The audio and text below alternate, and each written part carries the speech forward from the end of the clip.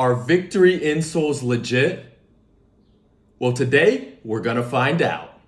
They better be, because I paid $149 for these things. You can see when you buy them, you customize them, put your size in, your gender, your sport, your weight, and your age.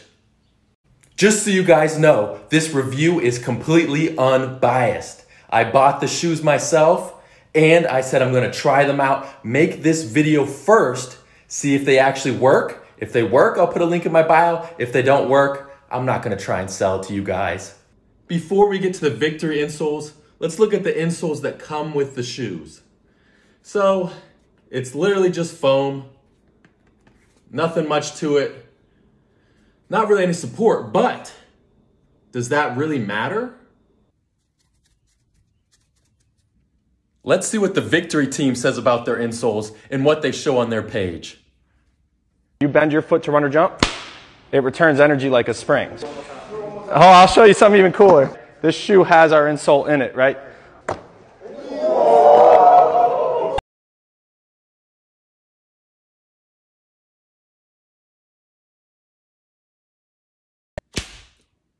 Let's look at the insoles now. Now it's got a hard bottom, cushion on top. When you bend it, it kind of jumps back into place. Let's try that shoe bouncing thing though. Here's my attempt with the regular insoles. With the Vktry insoles.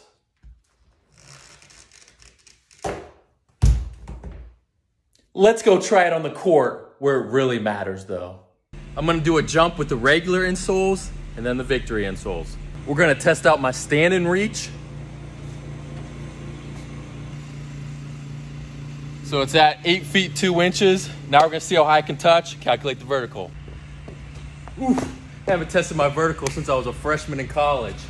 Been like 7 years. See what I get. The bottom rung is at 10 feet, the top is at 12 feet. I'm gonna give both jumps 100%. This review is legit.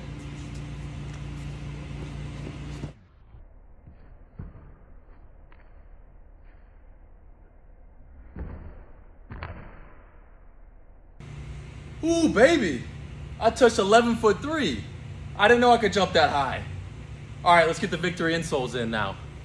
We're gonna take out the old insoles, put in the Vktry insoles. Just like that. From putting them in, I feel a little bit taller. I feel like I have some cushion, more support. My foot does feel a little squished. We'll see how it performs. Vktry insoles in, let's get it.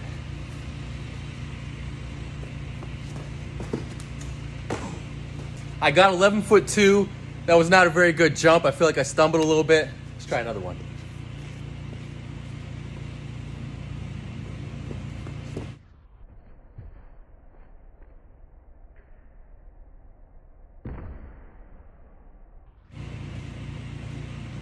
Ooh, okay. So I did touch 11'4", which is 1 inch higher. Let me give you my review.